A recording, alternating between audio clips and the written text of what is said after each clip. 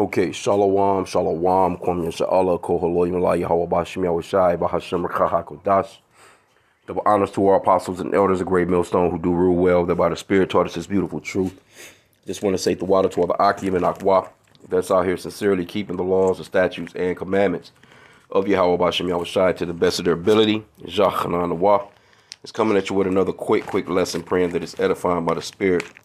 And wanted to touch on this earthquake in Tokyo. It says terrified guests at Disneyland Tokyo take cover amid 6.2 magnitude earthquake. So damn, you got a Disneyland in Tokyo. America is everywhere. Everywhere you go is Babylon the Great because of this wine, man. This place done spread is weirdoism all over the globe. It says guests at Disneyland Tokyo were left crouching on the pavement of a theme park and cowering in the attraction's gift shop as a 6.2 magnitude earthquake struck Japan's east coast yesterday.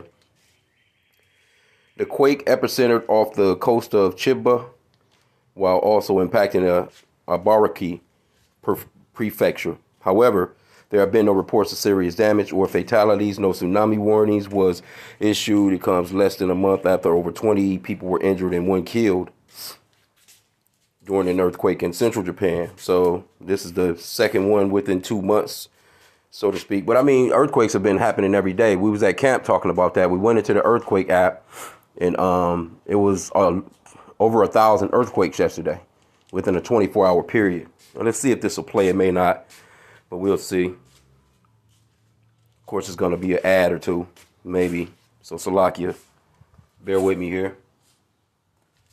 Then again, it might not even play. Esta es Lola y está en Verizon. Y este es el nuevo My Plan. Elige exactamente. Okay, again, Salakia for the, they're going to get their commercials in, man. You know, Esau Edom, he's notorious for making finances off of catastrophes. But anyway, it's not.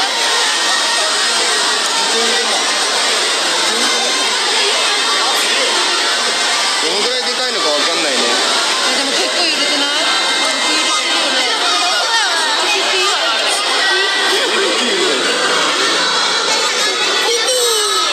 わかんない。ひどくはないけど。こういう感じになるんだ。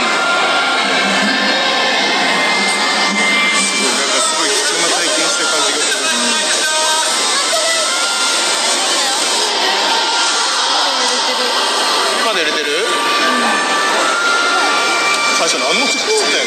Okay, you see what it is. It's about like a minute and 30 seconds of showing them, scared as hell.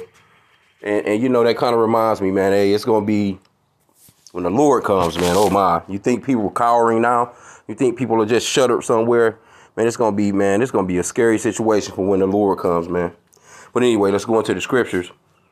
And the reason why, we bring this out is because it's just simply what the Lord told us to do, man, as watchmen. We're supposed to bring out these particular things, as we see them happening, because it gives us that we have to warn the flock. We have to warn the people to let them know, hey, what time period we're in, about where we are on this clock. Now, we don't know the exact day that the Lord is going to come. We don't know the exact month, the exact year, but we do. He did give us a measuring stick, so to speak, with the scriptures. Now, this is Matthew 24:3.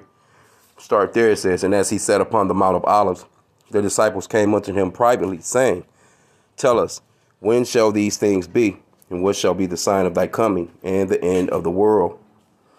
And Yahushai, which the world ignorantly calls Jesus, we call him by his original name, is Yahushai, which means that he's the savior or deliverer in Paleo-Hebrew. And we know that his name is not Jesus. Why? Because the letter J didn't exist when he walked the earth. The letter J is like 500 years old. It was invented in 1524. And, you have these people that say, well, it doesn't matter what you call him. And, hey, I prefer to call him by his right name. We know that he was a Hebrew Israelite from the tribe of Judah. And that was the name that Gabriel gave into, his parents, basically, to give him. He spoke in the Hebrew tongue, that was his name, So, I mean, it is what it is, man. It matters. It matters on this end, because if you're calling on the name of white Jesus, you're not getting anywhere. That's an idol. You're going to be destroyed for even calling on that name. So let's move on. It says, and Yahushua answered and said unto them, take heed that no man deceive you, for many shall come in my name, saying, I am Christ, or Mashiach, the anointed one, and shall deceive many. So you got a lot of that going on. You know, that's been going on for quite some time. It says, and ye shall hear wars and rumors of wars. That's going on a day-to-day basis. I mean, it's wars going on all over the place right now. See, America is really not telling the people what's really going on out here. That's why you have to watch alternative news. You have to look at other news sources. I mean, you got a smartphone, man. You can Google news, world news today, you know, and plenty of stories will pop up. You don't have to just look at your local 2, 4, 5, 7, whatever the hell they may be showing you, you know, with, you know, who got murdered, the traffic, it might show you somewhere to go eat since the weather is warmed up, you know, the little bullshit. Like, that's not helping you, man. It's not helping us as a people. It says, and ye shall hear wars and rumors of wars. See that ye be not troubled. For all these things must come to pass, but the end is not yet. So we're not troubled by these things, you know, and we're actually happy to see it happen. You should be, if you're in it, it's true. You should be happy to see these things come to pass, right? It says, for nation shall rise against nation, and kingdom against kingdom, and there shall be famines and pestilence and earthquakes in divers places. See, all these are the beginning of sorrows. So we're there, man. And these things were spoken of 2,000 years or so ago, man. So you have to know how close we are right now, because we're seeing these things play out on the news like it's nothing, man. And then not to mention, you know, the Revelation 13:16 is coming to pass right before our very eyes.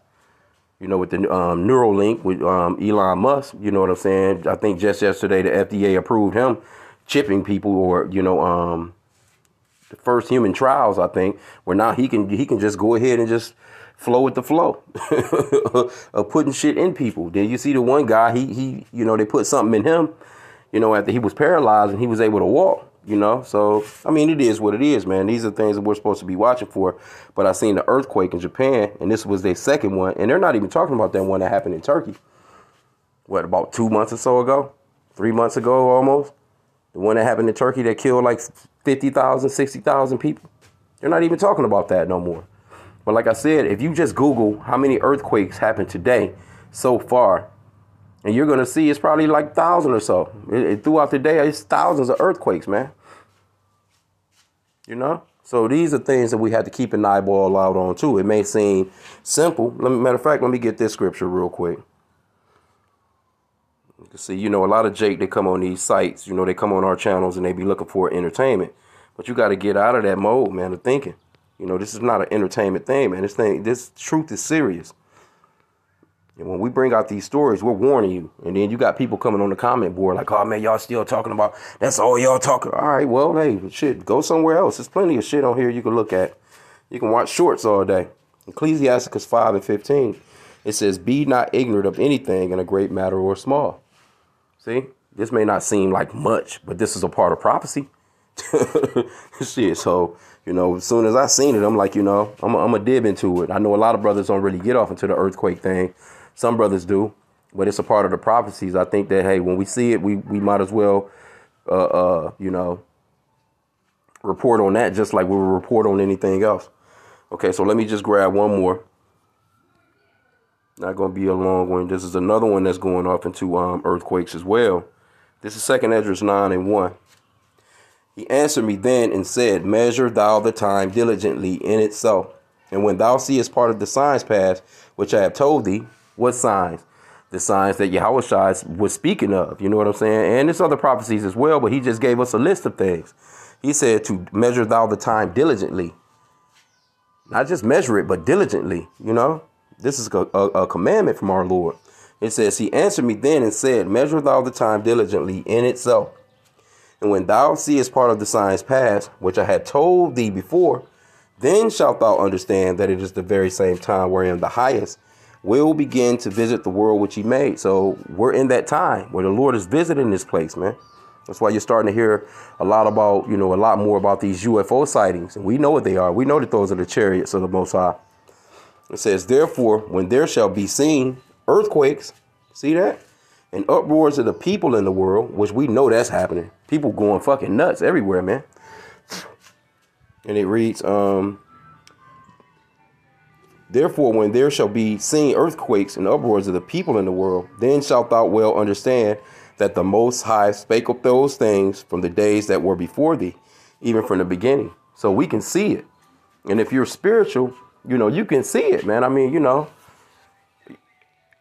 can run up on the average person these days and say, just say last days. Yeah, we're living, hey, we're definitely living in the last, people will get into a little conversation with you because people know it. They understand it, but it's just not according to knowledge, man. They don't know what's really going on. They just go about their, they look at it like, oh, yeah, you're right. Things are bad and keep it moving. But they're not understanding that these prophecies are playing out right before our very eyes, man. And it's high time to awake out of sleep and repent. So I'll get that and end out, man. This is where it's at, man. Romans 13 and 11.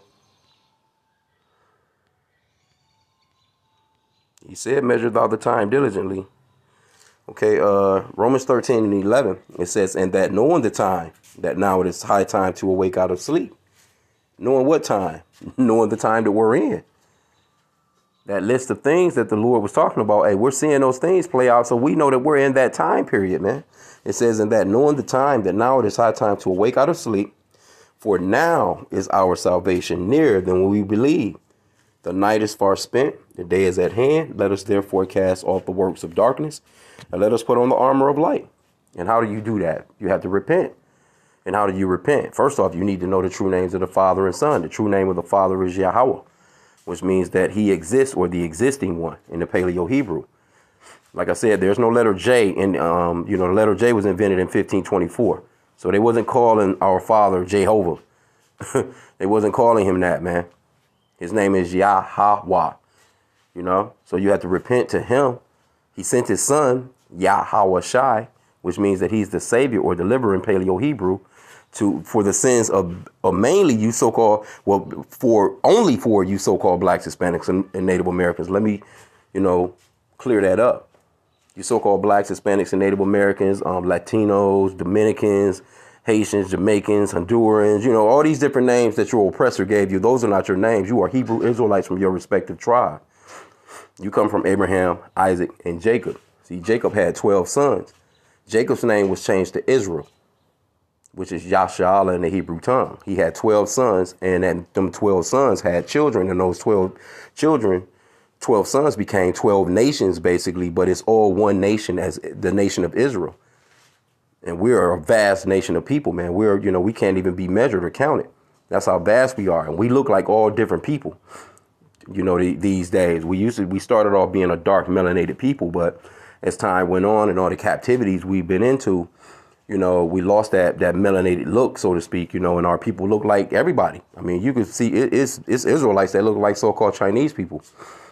It's Israelites that look like so-called Japanese people, so on and so forth. It's Israelites that look like so-called white people. But the spirit bears witness, with the spirit of Yahweh. That's how we know who we are. And we're the only people that fit these curses. So, you have to repent to the Father, Yahweh, in the name of his son, Yahweh Shai. And, come out of those works of darkness.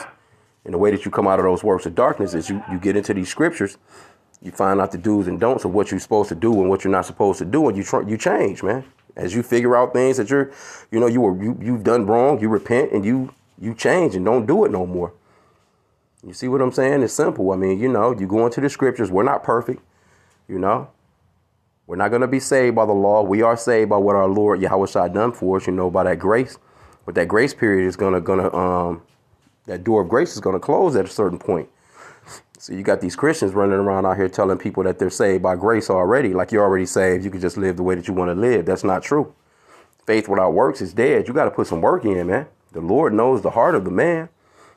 Though we're in these imperfect bodies and make mistakes, we still have to try our hardest to, keep his commandments and be pleasing to him. You can't just, go out here and just do what you want to do, That's why Christianity, that's why no one is actually, that's why Christianity is not really, it doesn't help anyone.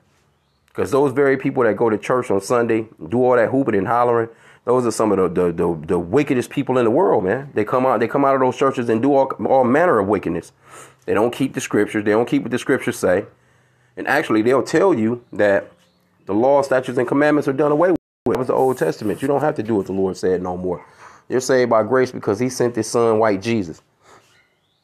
See? And that's another thing with that white Jesus crap. That's a lie, man. That's idolatry. If you worshiping white Jesus, hey, that's idolatry, man. You got to get rid of that now. I gotten us into the trouble that we're in as a people. That spiritual fornication, man. The Lord said he'll have no other God before him.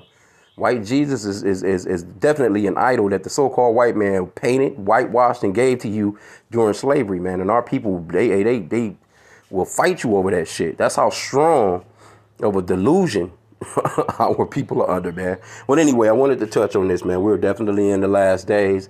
It is high time to awake out of sleep and repent. With that, Kwam Yashala.